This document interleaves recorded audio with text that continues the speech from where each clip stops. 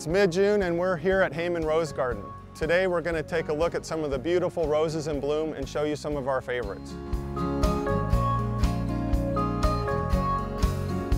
One of the features of the Hamann Rose Garden are the trial gardens. Before me you see the All-American selections dating from 2007 to 2010. This year's 2010 winner is Easy Does It.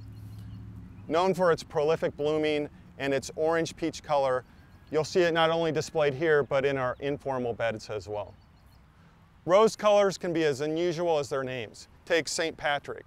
This rose is unique because it comes out sort of a green, then blooms to yellow, and then it kind of fades to a green, which is unusual for a rose. Roses don't always have to take a lot of room. We're looking at a series of miniature roses grown for their smaller stature and the dainty blooms. They come in a multitude of colors: red, yellow, purple, pink, and white, and they're great for small, tight spaces where you can't fit some of the larger varieties of roses. Not only are roses one of the most beautiful flowers in the garden, they're also one of the most fragrant. We're looking at Double Delight, known for not only its multicolor bloom, but also for its sweet fragrance.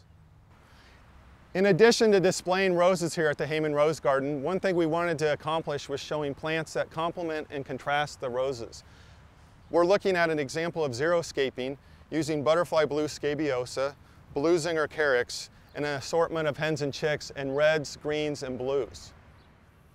In contrast to the formal garden, where the roses are pampered, pruned, and sprayed, the strolling garden takes a different approach. It's pretty much hands-off. Not only are the roses not sprayed and minimal maintenance is given to them, we haven't even turned on the irrigation system this spring. The bed I'm standing in right now really features the Nebraska style of landscape. In front of me is the purple pavement rose, which is a rugosa rose, one of the tougher varieties of landscape roses. It's a favorite because of the bright purple magenta flowers and the rose hips it gets in the later season. This section of the garden features a series of roses known as the Easy Elegance series. All of the roses are available at your local nursery. We've paired them in classic combinations with catmint and lamb's ear, which harken back to the traditional English garden.